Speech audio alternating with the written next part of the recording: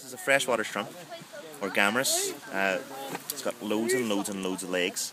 They're related to the sandhoppers you would see at the beach, and then shrimp as well. And a lot of the different kind of amphipods that you find out in the ocean, but these guys here would be very tough. They can survive in quite bad water quality. They're very important as well because they provide food for trout, parr, and for young smolt salmon, which are like salmon who are about to leave out, go out to sea. So they're very good to see them.